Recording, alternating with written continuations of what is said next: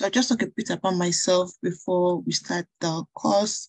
So my name is Promise AK. I have a bachelor's in geology from Federal University of Petroleum Resources, and I've worked as a geoscientist with GGConnect. I went to Imperial College to study petroleum geosciences.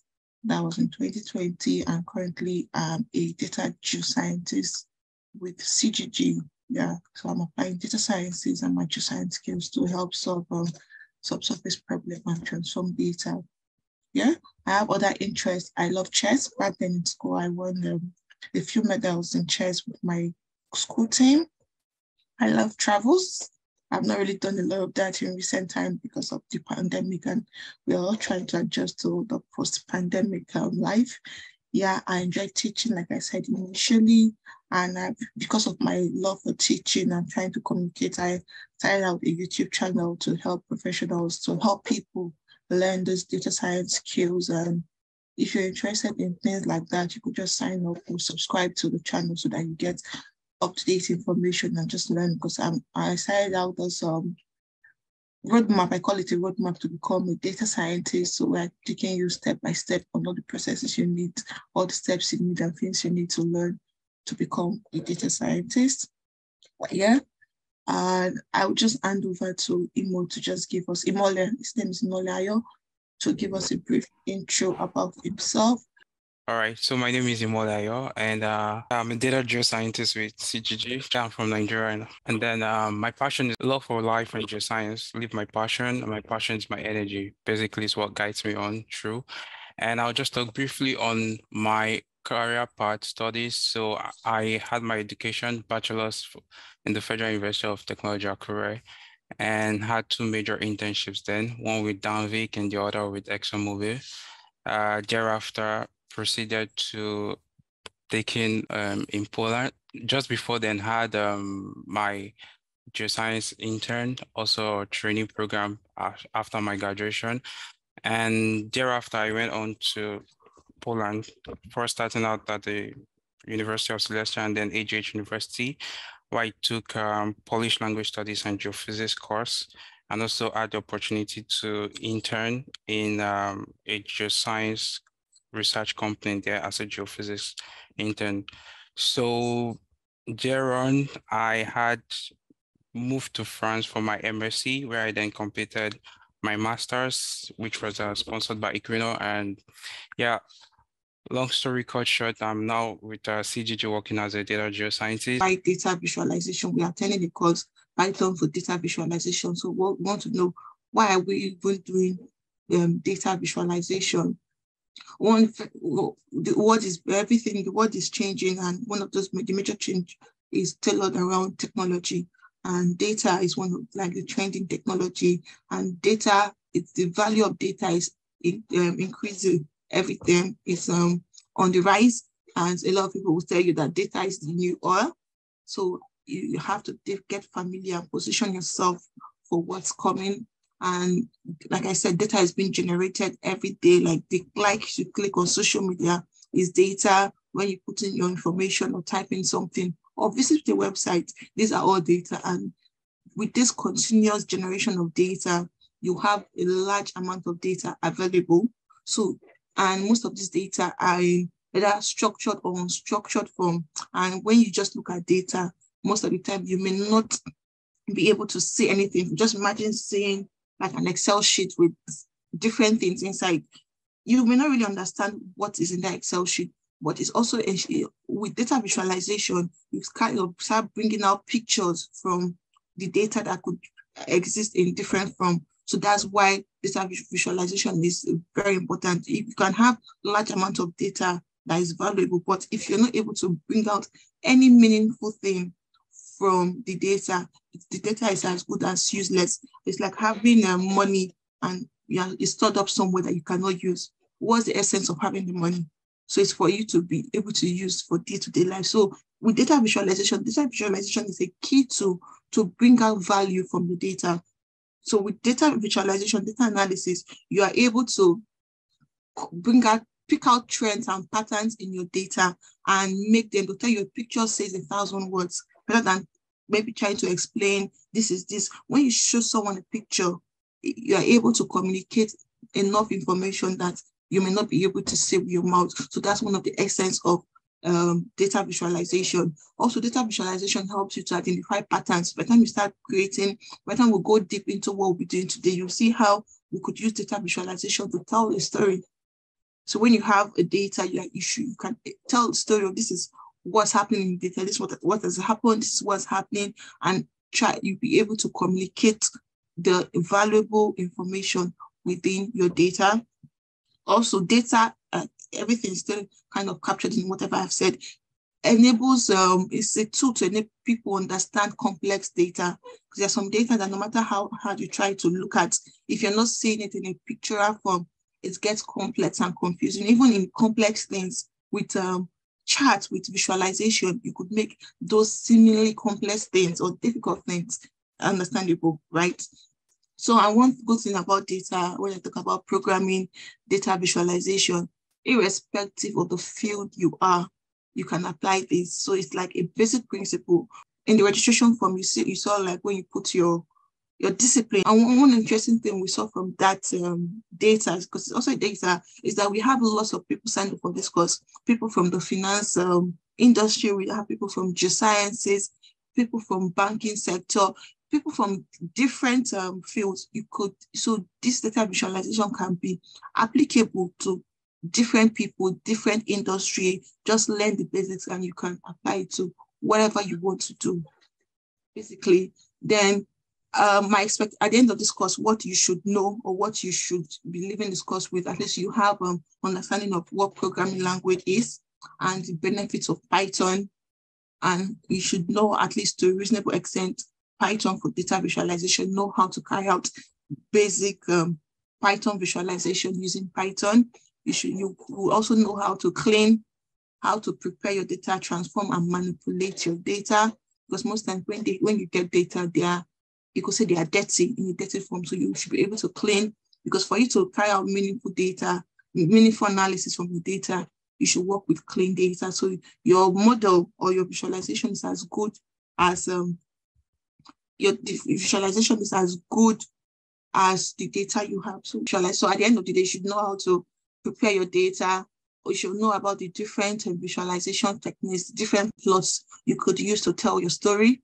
So we also tell you about the different tools you can use for data visualization. You learn some practical best practice, because I always say there are good ways and there are bad ways to do things. So it's good to know the good ways and the best ways, because sometimes you might want to cut corners and go around there. And also at the end, you also know we'll have some practical applications. So we have real life data and carry out some practical applications on it. Then how do you get the most from this course? First of all, you have to be open-minded. Like open-minded, I think this is the key. You have to be open-minded, because most of the time people come with, programming is difficult, and it just makes them shrink. And at that time, if you have that mind that programming is difficult, no matter what I say, it wouldn't make sense to you. So come with that open-mindedness and okay, anything is possible. Yeah. Then ask questions. Like there's nothing like a stupid question. So if you're having a challenge or doing something, bet you there are lots of people that have similar questions to ask, just that you are the only person that is confident enough or courageous enough to ask that question. So no matter how seemingly stupid the question is, please ask. If you don't ask, you cannot, you won't know. Yeah. Listen and take notes, like pay attention, maximum attention, try to cut away distractions.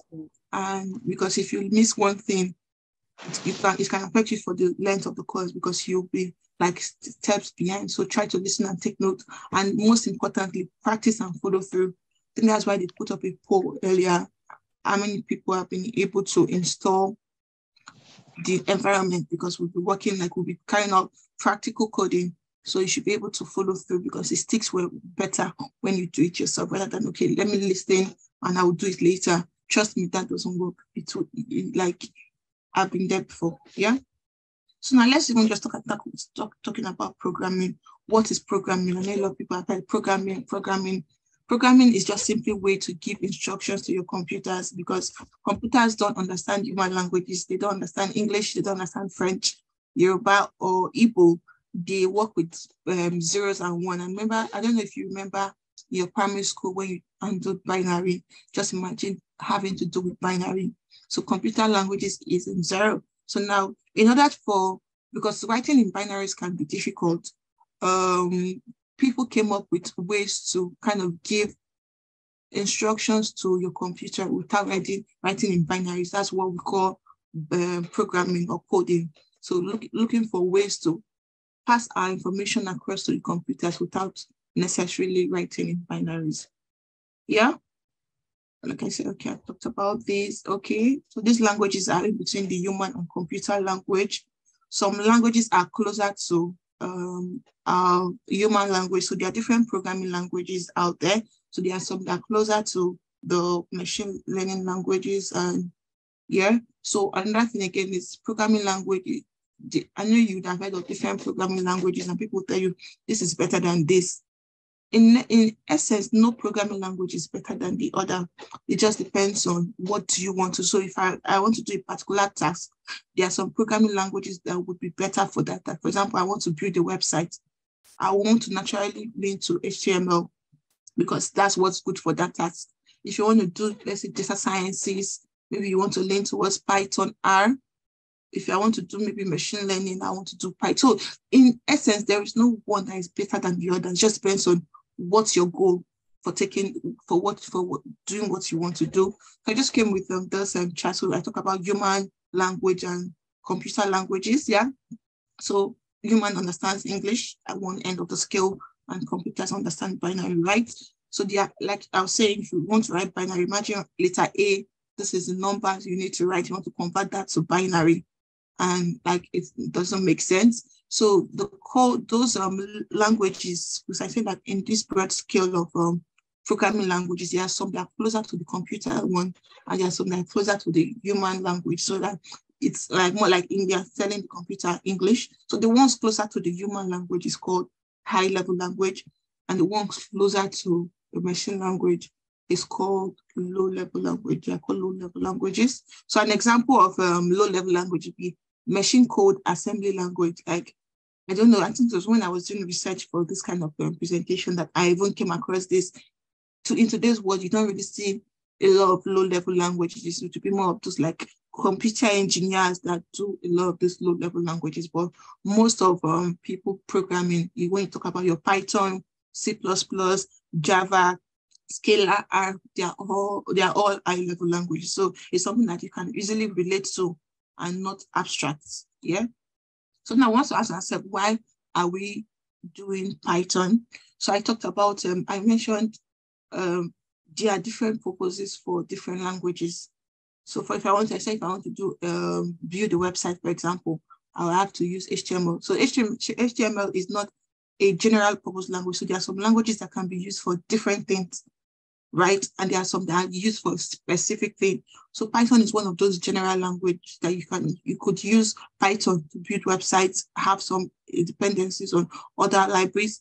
You could use Python for data analytics. You could use Python for machine learning, for different, so it's a general purpose language. So that's why I kind of push for people to learn Python, right? Then it's a widely used programming language. A lot of companies, like big companies, make use of Python to build their application. It's user-friendly and beginner-friendly. So it's something that is easy to learn. So the syntax in Python is as like English language, like you're writing something in English language.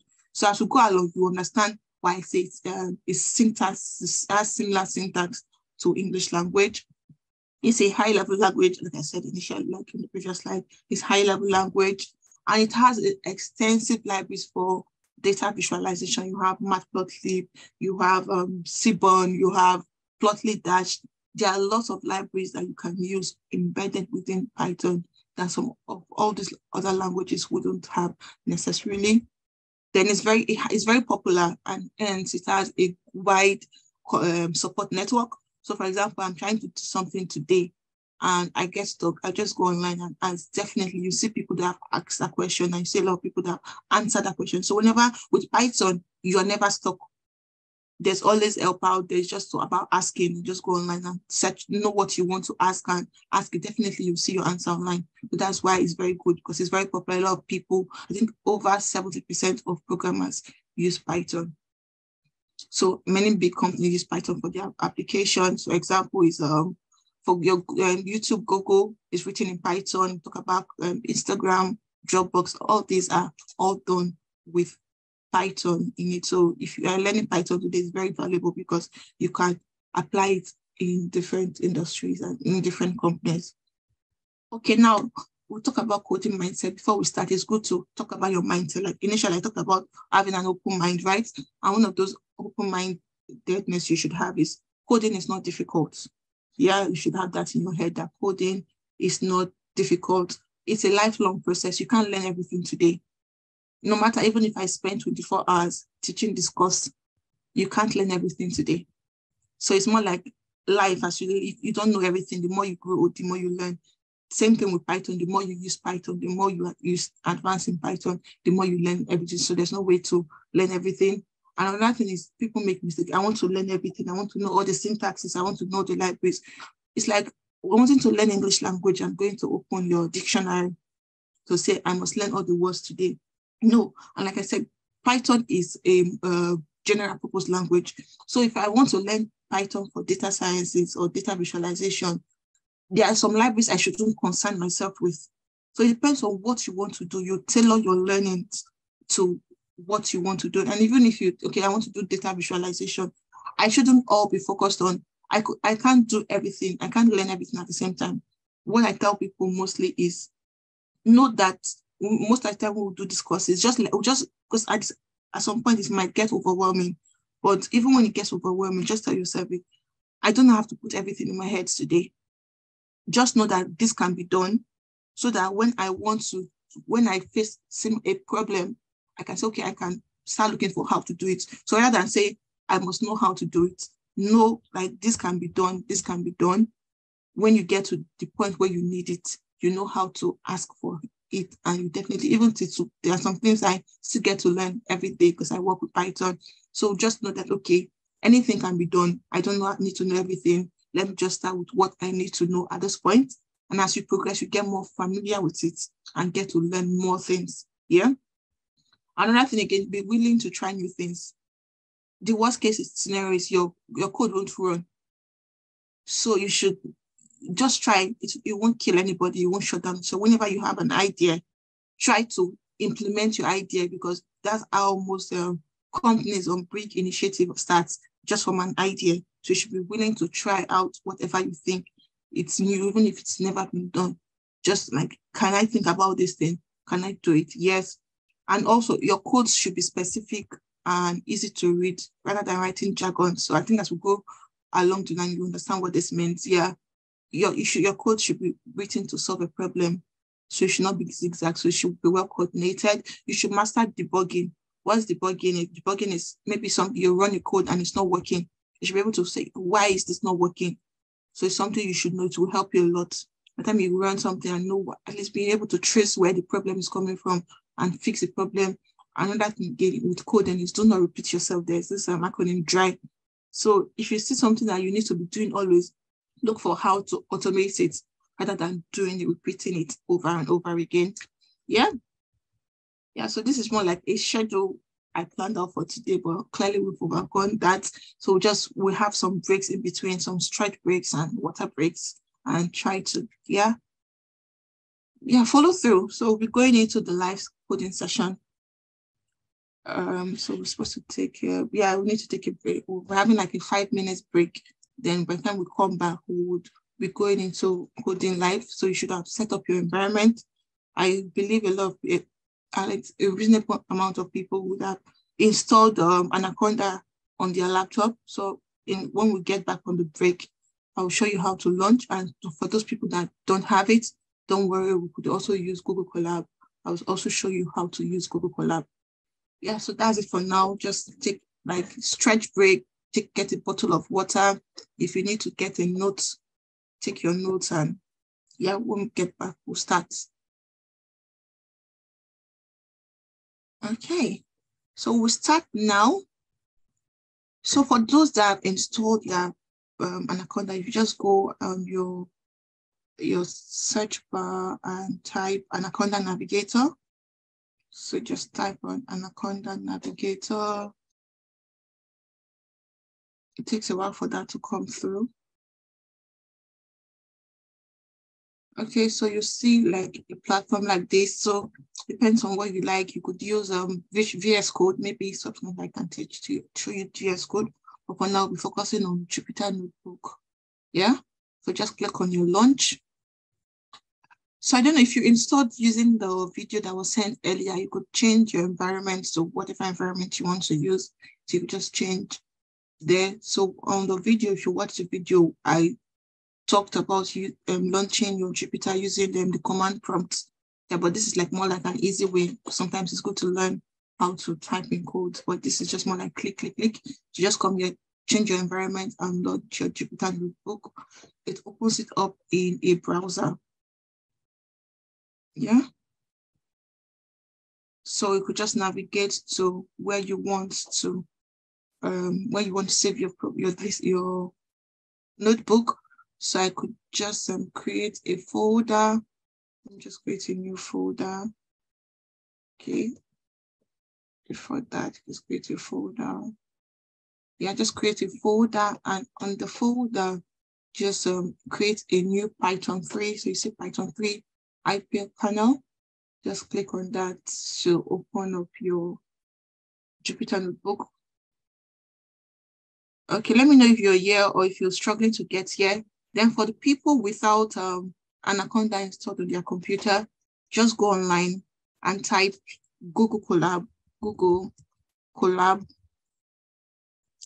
Python. So you see, you could just do Colab Python, then you can see welcome to Collaboratory. So by the time you click on this, you could just close, you could just on bottom, maybe just say new notebook. So this saves to your Google Drive if you are using Google Colab. And one thing, if you are using Google Colab, you always have to be online for you to work. But if you're using your Jupyter, you don't need to be online. It doesn't require internet. So just launch your Jupyter Notebook. So you could just come here and change to whatever you want to call it. You could say Python training. Let's say day one. Day one. Day one. Yeah, so that's for collab. So we're there. If you're struggling, please put it in the comment section because we need everybody to follow through. Deborah, where are you lost? Do you have it installed on your computer? If no, you're using Google Colab, just go online, type Google Colab. Okay, if you just go online, type Google Colab Python. Then when you click on this, I'm going through it again, click on Welcome to Collaboratory. Then you see this pop-up. Even if you don't see this pop-up, for example, you just say come here, just come to Files and say New Notebook. So with Open Notebook, if you already have a notebook open, maybe you're already working on something, you want to go back to what you're working on. But in this case, you just go to click on your New Notebook and it's opened. Deborah, are you follow through now? Okay, so now, learning language, yeah, some things you need to know about the language. So I could just put, okay, learning a language. So before we even go, so it's what we call, if you come up here, you see what we call code and markdown. So code is where you write out your code. You want to code something and you want the computer to write it for you. Why markdown is if I want to write like a text. Because if, for example, if I write a text and in a code block, it will return it as an error. But if I want to maybe write something, an heading, I could say, okay, this heading is, let's say, Python visualization, Python training for data visualization. This is an heading or a heading rather. And if you write it in a code block, it wouldn't work for you, right? So, but by the time you specify one, and she shows like different levels of headings. Where are you lost? So you are using Anaconda. Where have you open up your Anaconda Navigator? Are you here already? If you're here, just click on launch. You get to where we are. Yes, just click on this and it opens up the Jupyter Notebook in your browser, change to Markdown to write our data visual. So if I press Control or Command, so if you're using a MacBook, you could do Control Enter, Command Enter, or Shift Enter. If you're using a Windows, just do Control Enter. You see the difference. So let me show you the difference between Control and Command Enter and Shift Enter. If I do Shift Enter, it opens up a new line. It gives me a new line. But if I just do Control Enter, it just runs that without getting a new line. So that's the difference. So you can use either way to kind of exit this, or you could just come run, and that works. Yeah. So if I say, okay, let's put something, learning a language. If I change this to Markdown, if you want to learn a language, learning a language, there are certain things you need to know about that language. If you want to learn a language, first of all, you want to know what are the terms, what are the common terms you use in the language, what are the terms in the language. We talk about, okay, this is not what I want to do. Yeah, terms in the language. We want to talk about what are the data types in the language, data types in the language. You also want to look at what are the actions.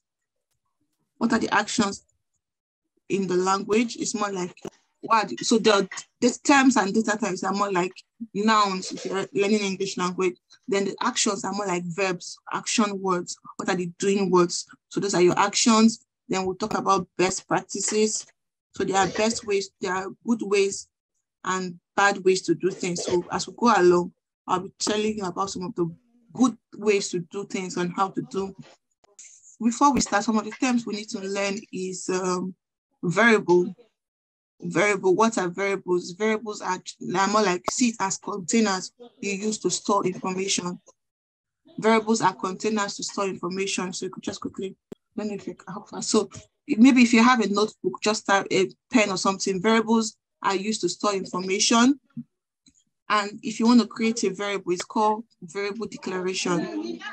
So let's, okay, I could just do something and just change this. So we're talking about terms in a language.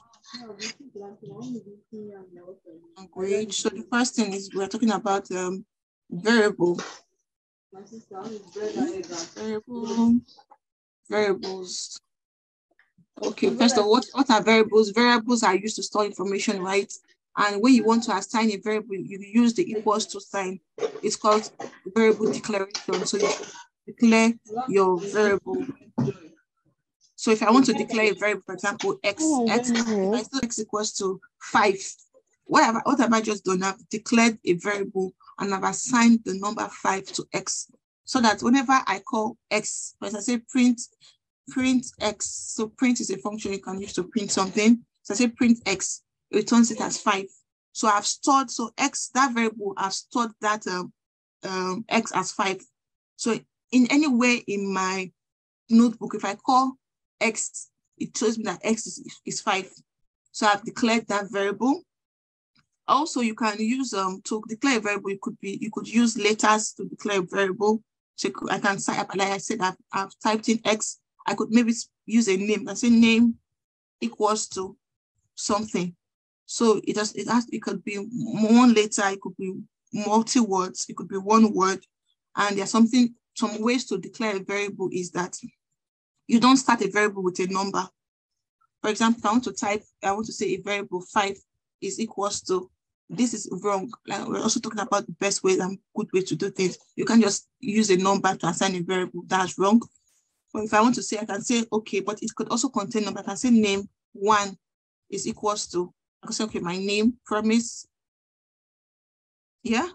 By the time I type colon name 1, so I could use the print. One thing with Jupyter Notebook, you don't always have to use the print, but you could Jupyter, like the last word in that cell can be run. By the time I call name 1, it returns it as promise. But for example, let me type name, for example, I don't have anything called name. I've not declared any variable called name. If I run it, will tell you that name is not defined. So that variable name is not defined. So for you to call anything, you have to define the variable, declare the variable, and this is equals to this. You get? And also it's case sensitive. If, for example, when I type promise, it's small letter, I can't just call, maybe if I want to call promise, always comes with small letter. Or maybe, for example, I type name 1 with a small letter. I can't come and say, give me name 1. Name 1 is still going to return an error. because name one is not defined. It has to be the small letter. I hope we're following through.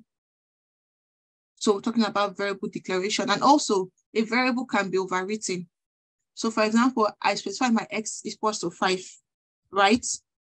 Sorry, x is 5. If I come and say x now is equals to 7 or 8, if I call x again, it will give me 8 because it has overwritten what I had initially. So know that variables can be overwritten. So try not to overwrite your variable whenever you're doing anything. You get? Okay, so the variable name can have content only alphanumeric character. So you can't have like, for example, I can't say I want to write something. Let's say name. I can't say this. This is wrong. So you could use underscore in your name. So in your variable declaration, so you could use numbers. You could use letters. But remember, numbers can't start your variable. You can use underscore. You can't use hyphen in your variable name when naming your variable. So it has to be letters and numbers. You could use underscore. I hope that's clear. Okay. So I also want to talk about naming multi-word variable. So there are different ways to, for example, I want to write my name. So it's not more than one word. So there are different ways to name multi-word variable. The first one is camel case. So if I say, okay, let me declare my variable. So the camel case, each word in the variable you want to declare has to start with capital letter apart from the first one. So if I say, okay, let me change this to a markdown. So let's talk about camel case. So this is when you are naming your variable. Naming variable. So each word in your variable should start with a capital letter apart from the first. For example, I want to say my variable. It could be my variable name. So you see that the first word is a small letter, but apart from that, the other words start with capital letter. So say my variable equals to whatever you want to say 7, let's put it. So this is the camel case. And one thing you should know, you should be consistent. So if I'm going with camel case, I should use camel case along the line. So for example, I say my, one way to, sometimes you don't have to type in everything. You know, I've specified my variable name is equals to 7. So I can start typing my, then press your tab key. It helps you auto-complete it. Variable name. So for example, I have my variable name. I don't have to type everything. Just use your tab. It auto-completes it for you. That's fine, yeah? So this is called camel case variable. Okay, I just saw your message now, okay? So when you use your tab, it auto-completes it for you, okay? Then the next one we want to talk about is Pascal case. So with Pascal case, each word in your variables will start with a capital letter. In this case, we used my with small letter, but with Pascal case, so let me just change this to markdown. So talk about Pascal case. So if I want to write my variable name, for example, I will start do this, my variable name. It's not, sorry, that's my variable name equals to, let's say 6. You get, so the camel case, everything apart from the first letter starts with capital letter, but for Pascal, everything, all the words start with capital letter. So that's for camel case. Then we have snake case. So with snake case, you separate each word in your variable name with an underscore. So if I want to do a snake case, for example, so I just do snake, don't worry. Snake case. It is snake case. So we're gonna happen this. Snake case. So if I want to write my variable name, I do my underscore variable underscore name equals to. So I hope you understand the 3 different ways you can kind of assign your variable. So it depends on whatever works for you. There's no right or wrong way, but try to be consistent. You can't say I'm writing the code. The first line I'm using camel case. The next line I'm using Pascal case, or the next one I'm using snake case. Try to be consistent in your variable declaration. I hope that's clear and we are following. So the next thing I want to talk about would be, so let me just give a brief overview. I've done this initially with your Jupyter notebook. So when you come here, you see this button. This button is to save whatever you're working with. This is to add a new block of cell in your notebook. Then with this, you cut. So example, I've added, if I do this, I'm cutting out that cell. Yeah, this would paste back the cell. Okay, this is copy. This is cutting here. This copies, for example, I have this cell, I can copy the cell, then I can decide to paste that back. So we have add new cell, cut cell, copy your cell, paste back. Then you can see I can use this to move my cell up or down. So if I'm moving things up, I use this to move things back. Yeah, I can run that cell, use this to run. So it's the same thing you do with your Control Enter or your Command Enter. The same thing, you could use it to run, or your Shift Enter, then you could use this to stop your code. Then you could use to, for example, you want to start everything again, reset your variables. It's called like resetting your sheet. It's called restarting your kernel. So by the time if I do this, let's try that, for example. So let me say I want to restart my kernel. Yeah, restart my kernel. So every variable I've specified will be lost. For example, if I want to run this again, I won't be able to run it again. It will tell me that it's not defined because it's like wiping everything from the memory. You get? Then with this, definitely you can use it to change code or markdown, right? So now let's get a new cell and let's talk about commenting. I know you'd have heard of a lot of commenting. What does it mean to comment your code? Commenting. You see that before I write anything, like I change to markdown. So let me put this as code. I want to say commenting as a heading, right? If I run this, you see what the problem would be. No name called commenting is defined. That's why I have to change it to markdown so that I can call this a heading also. Yeah. So for example, I want to write, maybe I'm writing something, I want to explain what that means, but I don't want the computer to run that. I use the hash key to specify. So if this is a code block, right? By the time I write commenting now, commenting and run it, it doesn't return an error because it's like that hash key just to the computer. Don't run this part for me. This is more like an explanation. So don't commit this to memory. So that's what we call commenting in Python. So when you see people's code, you see a lot of this hash comments shows that, okay, you could just explain what that cell of code is doing. Okay, are we following through?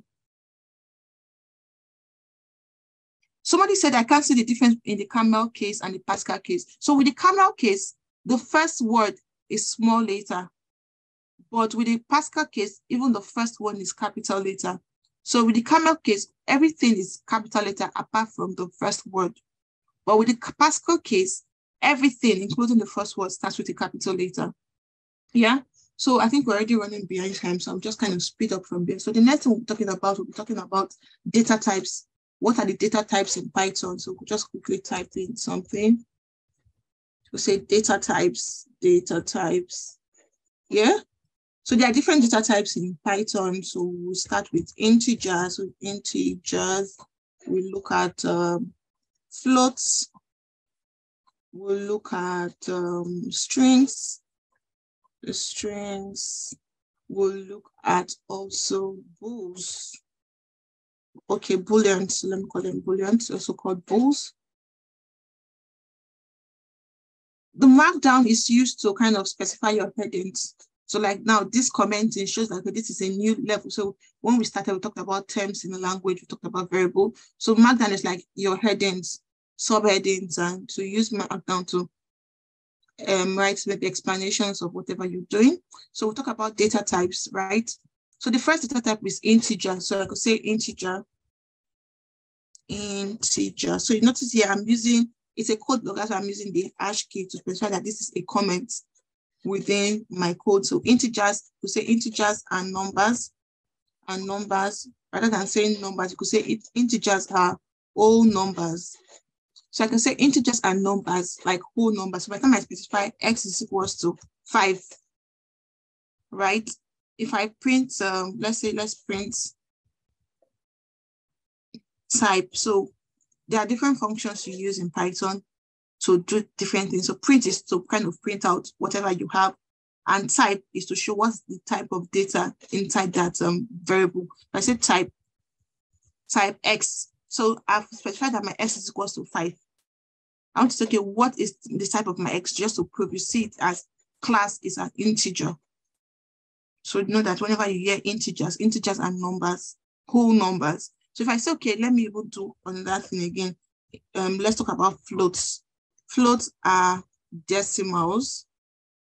So the same X, I say X equals to 5.0. So indicating your point shows that, tells you that this is a float. So if I say print, let me use Y now, let me not use X this time. Y is equals to this. So I say print type Y. So you should also take note of the brackets. So if I'm having like a beginning bracket, it's always have to close. Yeah. So if I print type Y, it shows that this is a float. You get, so it changes it, like the point specifies that this is a float. So there are different types. So when you're dealing with numbers, you're either working with integers or you're working with floats. Okay. So let me add that. So you could, there's also what we call casting. It's kind of changing what you have already. So for example, you know that my X is an integer, right? So I say, okay, floats, give me the float of X. What would it print? It will print it as 5.0. It shows that the float of X is 5.0. So the point, you including a point makes it a float. So the next data type, we talked about integers, we talked about floats. Let's talk about strings. Strings. So the next data type, so we talk about numbers. So when you are introducing letters, it's called string. Anything letters, I want to introduce. So I could say, okay, let's say my name is equals to, I want to put like a letter. I want to put like a word. I can't say, like, let's say I put my name equals to promise. This wouldn't work because the computer will be looking at, oh, in this notebook, what is promise? And there's something called promise. So you have to include either a quotation, so either a single quotation or a double quotation. So if you look at this quotation, so if I type from, let me try this to show what I'm saying so that it doesn't, if I type this, for example, it returns an error because promise is not in the base. But you want to tell the computer, okay, this is a new thing I'm introducing, don't call it. You put a quotation. So if I do promise, for example, it shows that until that works. So you could either use a single quote or a double quote. It doesn't matter. It's still string. So if I say print, let's say type my name. So remember, I use the tab key to complete. It completes it. But if I print this, it shows that it's a string. So str is a short form of string. So it shows that this is a string. So I could also say, let's try another one with the double quotation. So if I just say name equals to, let me use the double quotation now. Promise. Yeah, so if I print type now, it still show that it's a string because name, yeah, it still shows that it's a string because you could use either single or double quotation. Depends on what works for you. So why a lot of people, it depends on what you want to work. For example, within my string, I want to use the single quotation inside. For example, I want to write, let me put this text equals to, sorry, I am. So I want to say I am. So it's already making an error. So if you want to use the single quotation inside, you want to write something like an apostrophe, it's better to use the double quotation so that it's not reading that as the end. Because if you're putting this one inside, the computer will be like, okay, this is the end of this one. I'll be expecting another end. So that's why you should know the both. If I want to write anything with apostrophe inside, just better to use the double one outside. I hope that makes sense. Okay. So, and there are some functions. Now let's start talking about the functions you could carry out with these different data types. So for strings, for floats and let's see, I don't know if you should undo that. So we'll talk about the arithmetic operations later on. But for strings, for example, there are some things you could carry out with your strings. So there are some functions you could use with your string. Number one is the length. So if I want to know how long is my name, so how many letters are in my name, could just come, there's a function in Python called length, L-E-N. So I put L-E-N, name, it shows you how many letters do you have in that function called name. It shows 7. So there is the length function to check. I hope you are following through. So if your string contains double apostrophe, you could use the one outside. So if it contains double inside, you could use one outside. Yeah, or I think there's also you could also use a 3 apostrophe also to bound. So it depends on, so if it contains one inside, use two outside. So just know how to, because if you're using the same one as you're using to bound it, it will return an error because that one inside will be seeing it as the end of that one. So it's expecting it to start a new cell outside. So we talked about the functions you can use for a string. So we call them string functions. So we have the length, len function to check the length of your string, or like how many letters in your string. Yeah. There is also to check if something is in something. So I can say promise. I can say promise in. So before I even talk about the string function, let me talk about booleans. Booleans are true or false values. So I say, let's say y is equals to true. This is a boolean because it returns if it's true, it's either true or false. So and if you are specifying your true or false, your first one has to be capital letter. So if I print type y, for example, it returns it as bool, shows that it's a boolean. So we've talked about string, we talked about integers, we talked about floats, we talked about strings, and we talked about bool. So I could also have, let's say, another one to turn it. Let's talk about the false. So if I say z is equals to false, so what I mean is case sensitive. See, I put my f as small letter. This would return an error because the computer does not understand what false is. If you want to pick out the false in the computer, it has to be capital letter. You see, it has turned green. So when you're typing out your code and if it's seen it's highlighting it as something, it means that it means something in Python. Like when I print out type, you see type is green. When I would talk about print, it's green. 5. So all these things are, so once you see a good way, one of the best practices, anything that is highlighting as this, don't use it for something. So don't use it to create your variable. So I can't type, I want to say my variable, I want to create a new variable. I can't say, oh, this should go bottom. I can't say false is equals to. This is a very wrong practice. You get, so that's something, when you see it is highlighting, that means it means something in Python and you shouldn't use it. So if I print type now, type Z, it shows that my Z is a boolean. I hope that is clear. Yeah, you can use triple quote. Okay, this triple quote. Then also talk about, let's check. So we're talking about string methods now. So we want to check if something is inside a string. So remember my name, let's print out my name. My name is equals to promise. For example, I want to check is R in name. So using the in function shows, yeah, it's like asking the computer, is this in this variable? By the time I print, for example, so I have to specify it as a string. I can't just call it R because the computer does not. So anything that is not specified like in the system, you have to use a string because this is a string, right? So I'll say is R in name. It returns as true because if you look at promise, there's R. So let's try something now. So let me check if P is P in name. What do you think this will return? You could just type something. What do you think this will return? Okay, who else? Do you have any other contrary opinion? No, because it's a capital letter. Thank you very much. So by the time you return, it turns as false. Yeah, false. Because okay.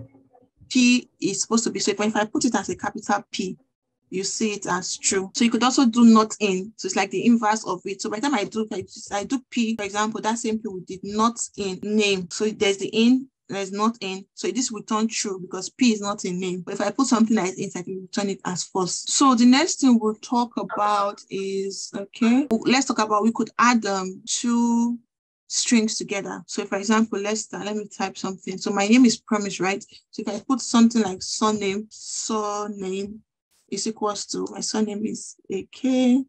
So if I use just AK, right? I remember my name is Promise. So if I want to create, so I created another variable called surname. So if I want to say, okay, full name. So remember, it depends on if your variable declaration depends on what works for you. Me, I like using snake case, so I always use snake case, right? I can say full name will be name plus AK, not AK, sorry, surname. So you notice that I don't have to put this in a quotation because it's something, it means something in Python, so it will just add it. So I can now call full name, for example. So if I do this full name, what would this return? Yeah, so it turns Promise AK, but because there's no space in it, because there's no, so if you want to add anything, you want to add a space, you just come here, you put a quotation, add space, and add P to it. So by the time I run this, because this space is not an object or an item in the string, you return it to promise AK. So for example, if I want to add a string to a string, I could just come, rather than even putting, specifying this whole surname, I could just come and type AK. So it's still the same thing, but it has to be in a string. So it still returns the same thing. I hope we are following through. Yeah? Yes, ma. Okay, so another function we can also do with strings would be, remember name is in, my name is, okay, the first word is in capital. So I could do name dot upper. What do you think this would do? The name will be in capital letters. Yeah, so it takes it to capital letter. So there's something you should also know when you are doing with string. For example, I've said name dot upper is equals to promise. Name is, it returns promise. But if I call promise now, my name, what would it return? It still return this as the way it was before. So it's called, you have to reassign. When you're doing something like you want to change it, you have to reassign it. Because if you just do this and it just returns it, it doesn't change what it was initially. So you have to reassign it. So if I want to make my name upper, and I can just say name is equals to name dot upper. So whenever I call name again, it returns this at upper. Do you understand that? Then if I do dot lower, you already know what that would return. It takes it to the lower case. It takes it to lower case. So we have the dot upper and the dot lower function. Yeah. There's also the dot replace.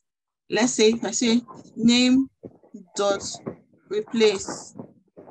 So if I want to use the dot replace, I want to change something inside my list. I can say, okay, replace P with, what can I replace it with? C.